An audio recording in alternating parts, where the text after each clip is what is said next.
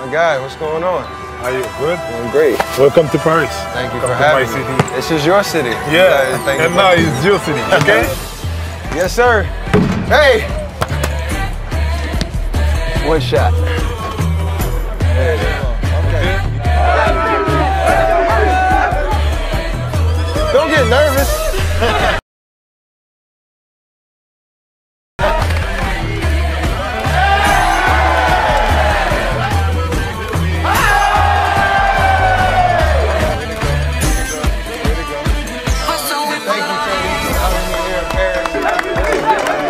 Everybody's ready? Okay. I'm so happy to see you again. Hello. Yes, it's a very big pleasure for me. Nice to meet you. Thank you very much. I'm so happy to see you again, Stephen. Yes, ma'am. Can you explain us why you are here in Paris today? I'm excited to be back. This is my second time in Paris, and to be here with Under Armour. You know, we're here obviously to inspire, to help grow the game of basketball.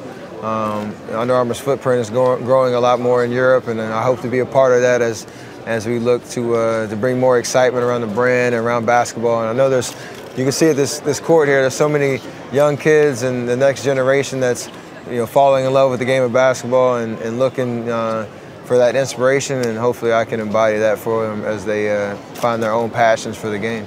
I heard that you trained at 6 o'clock this morning. Is that true? I did.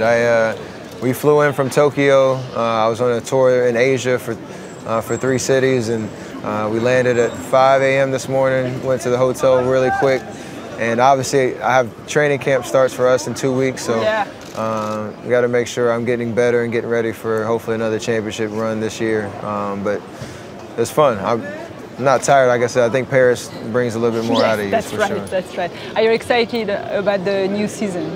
I'm definitely excited. This is a great run we've had, obviously winning 3 championships in the last 4 years, and for us to kind of retool, recalibrate over the summer, enjoy the championship, but look forward to what it's going to mean to win another one this year. I'm excited about the opportunity, so gotta take advantage of this run as long as we can. People talk about the Warriors like a dynasty now. How do you react about that? I like the thought. I mean, it's not for me to try to convince anybody that we stand as the best team ever or whatever. I think obviously in this era we want to leave an imprint of how the style of play that we had, the type of guys that we had on our team, the talent, but that we were winners. And I think we've accomplished that, but there's more out there for us. So I don't want anybody to get complacent thinking, our run is over, or that we've got all the notches in our belt. At the end of our career, we'll talk about the dynasty part and all that conversation. But I'm trying to stay right here in the moment and enjoy what we got going on.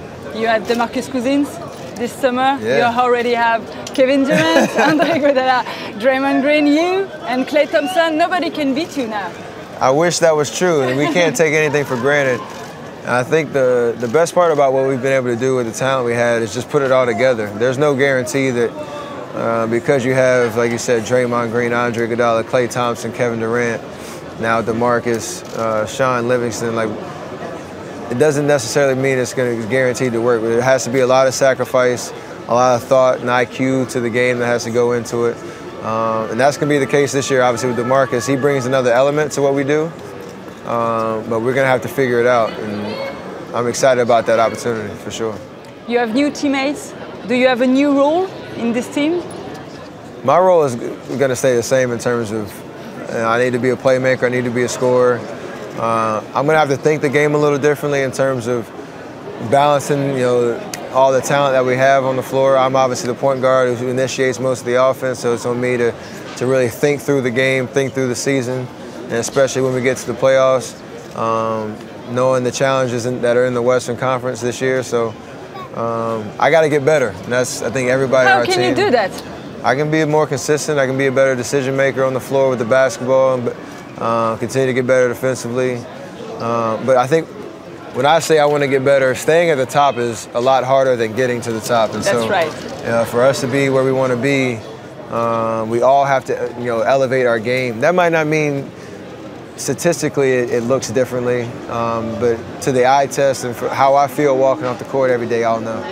Do you still have pleasure when you play basketball every day and every day? The game is still fun for me for sure. I still have a joy when I play. There's no denying how hard it is year after year after year with the amount of games that we play, the stress that you deal with, mentally and physically, that it takes a toll. This is a job, but when I step foot on the floor, I still have the same, I get goosebumps and chills, and I still have the same adrenaline that I did, back in high school, back in college, my rookie year, and on. So as long as I can hold on to that, no matter what else is happening, I'll still be able to wake up every day and feel good about, what I'm doing. When did you understand that you are a shooter, a scorer? Is there a precise time? I knew I was a shooter since I was 5. Like, that was the best thing I could do. I was always the shortest kid, so shooting from anywhere on the floor was always something that I loved to do. When I got to high school, actually, I was more of a playmaker. Yeah. And I had to be told to shoot a little bit more because I could shoot well. And so in college, that's when I started to figure out what type of player I really wanted to be and how I could make it in the NBA. What do you think about the new Lakers? It's going to be tough. Obviously, we know LeBron's in LA now. Oklahoma City's brought their team back together. We know how tough it was to beat Houston in the Western Conference Finals last year, and they brought most of their guys back and added Carmelo Anthony. So I could go up and down the list of every team that's in the West that was a playoff team last year, or if they weren't. And it's going to be tough. So we got to elevate our game and understand that every night, not only is the competition tougher, they're still gunning for us. So we got to be ready. We met LeBron last week. He told us that you are the team to beat. Do you agree with that? Oh, for sure. We're the champs. Until we're beat, I'm going to be comfortable calling ourselves the champs, and that's a good feeling. An advice to the player like me who wants to be like you, to score, to shoot like you. How can I do that? I mean, obviously, if you watch the NBA, you watch guys and how they go about their craft on the floor, you can learn something by just picking up some of that basketball knowledge. But there's no shortcut to greatness. We all know you're sitting in this chair because you work hard at what you do. Yeah. That made you the best at what you do. Same for us, same for any other industry. No matter what your passion is, the hardest workers usually rise to the top. And that's something that I really, you talk about what I did this morning, that's something that I really hold my hat on, just trying to be the hardest worker out there. That's why I can shoot from anywhere, because I put up so many reps. So that if you want to do it, you got to put the time in. Thank you, sorry, Stephen. Thank you. Very nice to see you. Yeah, me too. I'll be back. Me and my wife are coming back every year, so for sure.